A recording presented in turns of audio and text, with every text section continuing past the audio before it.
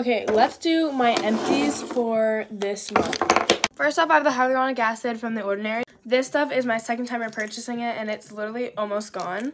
Look at it. This will definitely be repurchased. Next, we have the e.l.f. I don't know what that is. Translucent mascara and brow thing. I will repurchase, and I already did. This, I tried to tint my eyebrow gel, and I don't know. As you can see, this thing is out. Already repurchased. Okay, next we have the Sky High mascara. This is one of my favorite mascaras, but it's literally so dry. I don't know. It's just not it anymore. But I will definitely be repurchasing. Next, we have Sol de Janeiro 68.